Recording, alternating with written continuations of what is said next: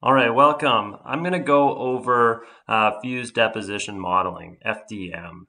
All right, you start with an STL file or an object file. And this file could have come from a 3D scan or a 3D CAD model.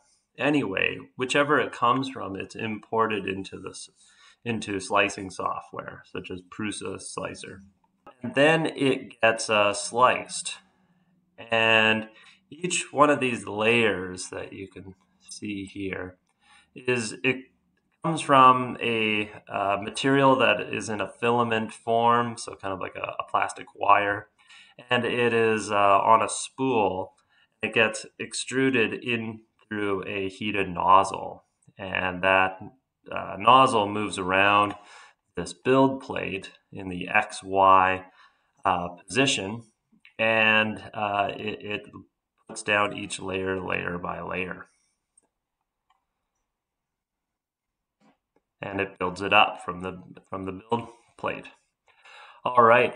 So how an object is made is it starts with an infill, a solid infill, and this is what's known as a horizontal shell and a bottom layer. All right. So it typically prints these on angles. This infill, this solid infill, shown in purple. So on this layer, it's plus 45 degrees, and then on the next layer, it goes negative 45 degrees, and then it's trying to achieve homogeneous strength by doing that.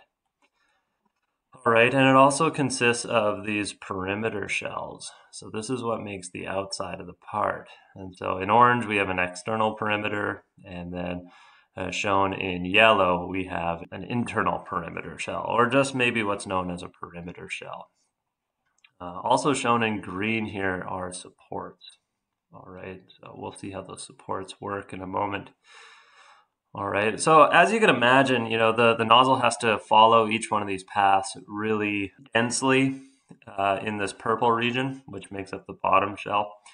And that would take a lot of time to print up like this, print the whole thing solid. So what's implemented is what's known as infill, and that's shown in red.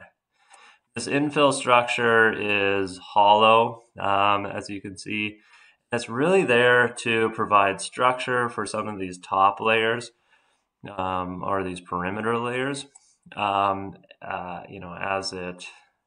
it's building up, and it provides strength to the part, and it also lightens the part, so you're using less material, and it also reduces the print time. So there are some cases where you use 100% infill. Those would be specific cases, whether you need strength or you need density of the part. But very often you're trying to print in less time and use less material. So that's how we do it. You're still getting full, pretty much full coverage from your perimeter shells. Now you can see these supports starting to support this overhang right here, this overhanging material made up of this perimeter, solid infill shown in purple, and the infill actually is also being supported by this green material all the way from the build plate. All right, so that's the purpose of the supports, just to make sure that that doesn't sag.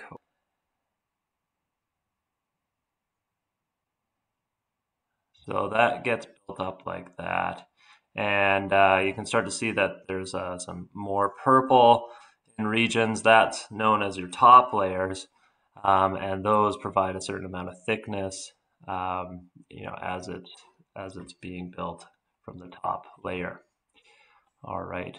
Okay. So those are, your basic structure. You have your bottom shell shown in purple, your perimeters in orange and yellow, your infill shown in red, and again, you have some purple that indicate your top layers, as well as supports shown in green. And we can play around with all of these settings if we go to print settings. All right. So we have, our vertical shells. Those are our perimeters. you can change that value from 2 to 3 to 4 to 5, however many perimeters you want.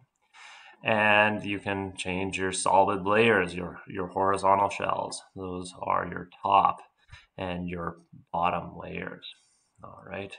And you can also change those from, 4 to 5 to 6. And, your bottom can be a different amount too. All right. And you can also change your infill. You can change how dense your infill is, your fill density. That's usually based on a percentage. And you can change your fill pattern.